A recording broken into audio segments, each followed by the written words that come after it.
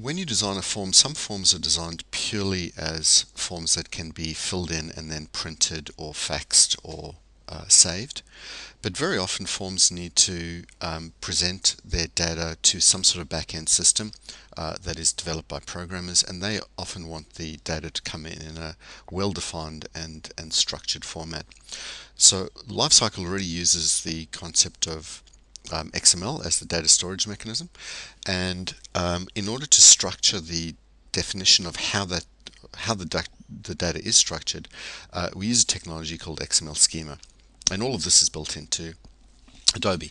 However, defining an XML schema requires a little bit of knowledge about how XML schema works, as well as the use of third-party tools for actually defining that schema, or a lot of knowledge about how to do that in a text editor. And in the interests of simplicity and productivity, Composer has got all of the data binding tools that you need built directly into Composer. So if I click on a particular field in a form and click on the Data tab, there are just two values that I need to specify. The binding type, which is either set to default or none.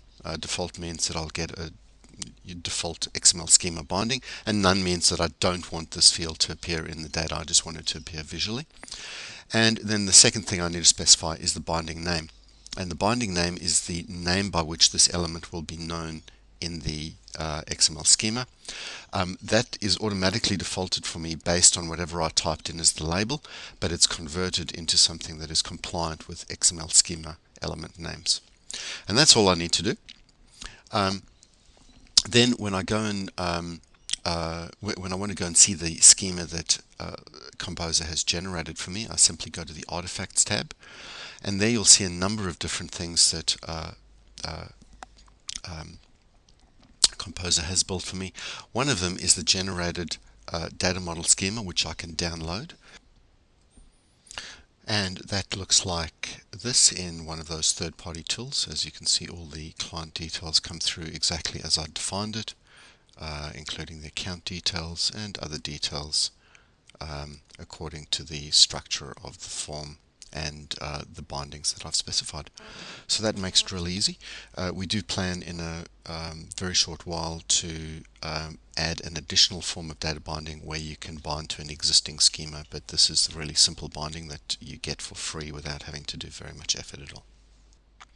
We do two things with the generated XML schema. Firstly, as you've seen, we do allow you to download that. You can hand that off to the IT department and say, this is the definition of the data that's going to be coming out of my form. The second thing that we do is we actually embed it into the generated PDF file.